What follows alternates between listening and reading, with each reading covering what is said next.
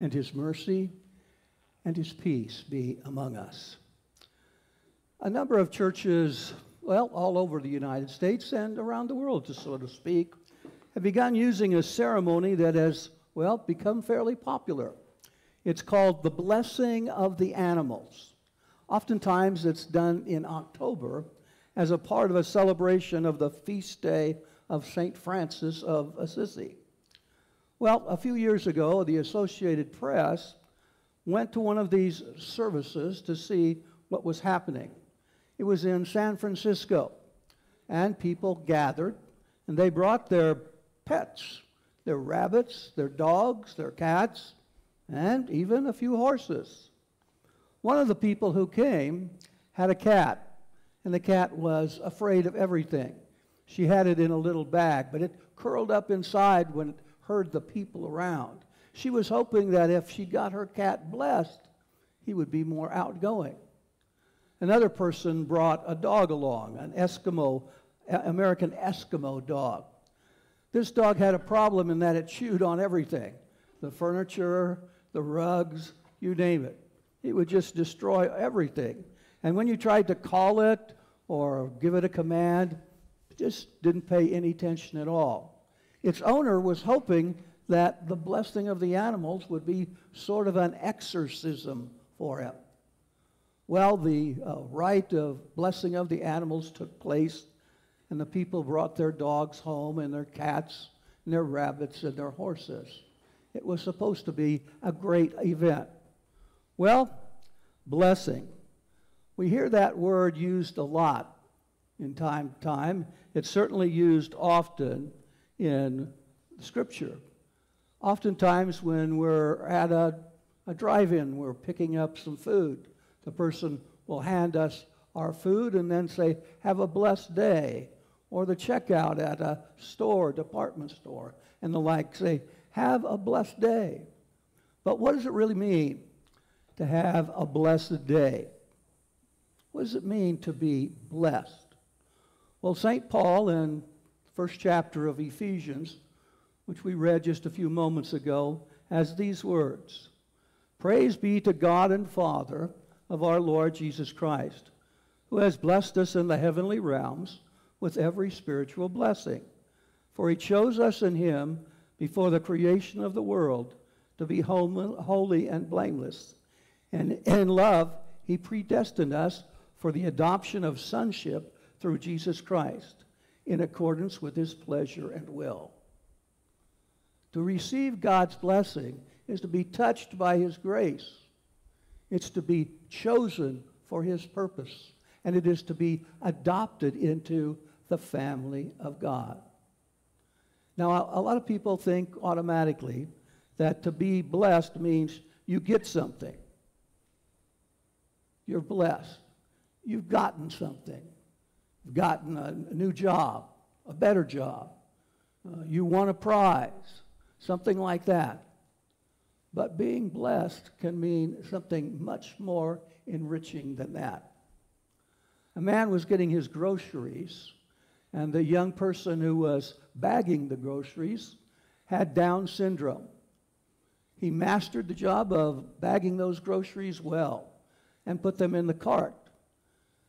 The person who bought the groceries was getting ready to push his cart out to his truck, but the person doing the bagging said, "No, I'll take them for you." And so he pushed the cart out to the truck, put the bags of groceries in the back, and just did it so neatly and perfectly. He had just finished it up and was turning to go back inside when he turned to the man and gave him a hug and said, "Have a good day." The man didn't expect to get a hug from the bag boy, much less to say, "Have a good day." But you know, he was thinking to himself later in the day, when I get to heaven and I see that young man, will he be changed? Will his Down syndrome be taken away? Will his attitude of care, of saying, "Have a good day," be robbed from him? he had something special already here on earth that most of us are looking for when we get to heaven. Being blessed, blessing others, sharing love and care. Well, when we turn to Matthew's gospel, we hear about blessings very clearly on the Sermon from the Mount. It's called the Beatitudes. Blessed are the poor in spirit, for theirs is the kingdom of heaven. Blessed are those who mourn, for they will be comforted.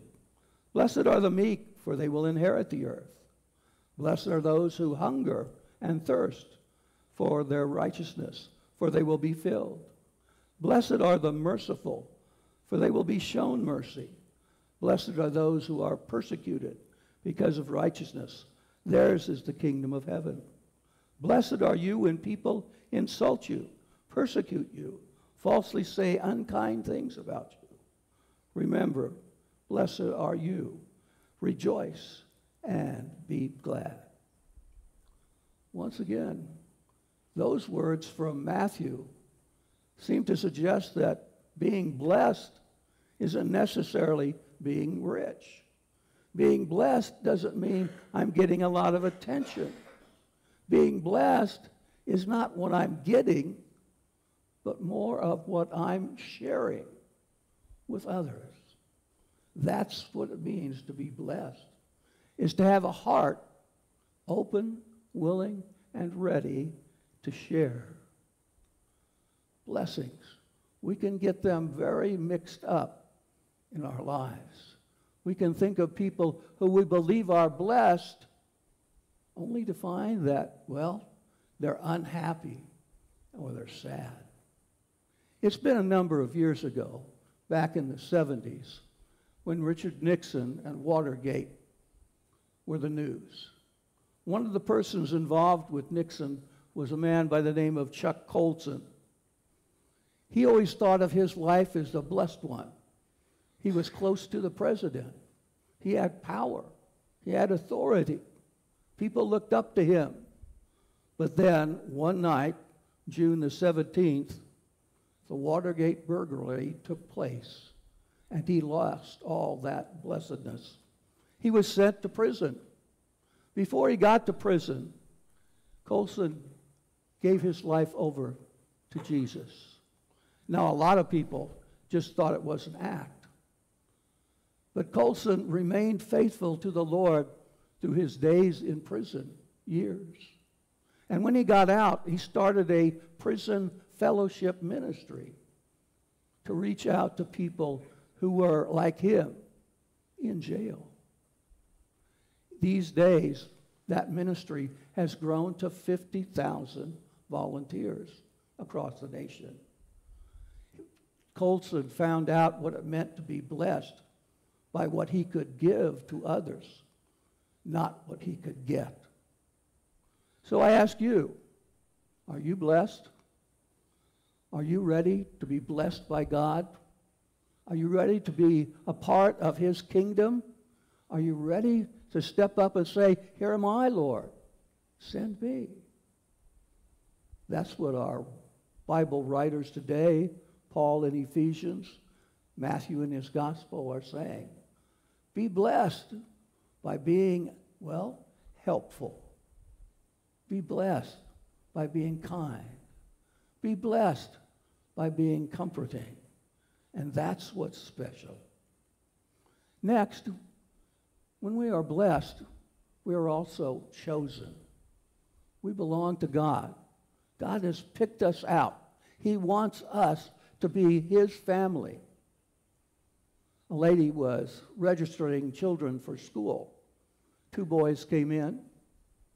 She said, "What are your birthdays?" And the 2 boys said, "Mine's April the 6th." And his brother said, "Mine's April 20th." Both on the same year. The teacher register person looked at them and said, "How could you be born 20 days apart?" "Oh," one of the boys said, "one of us is adopted."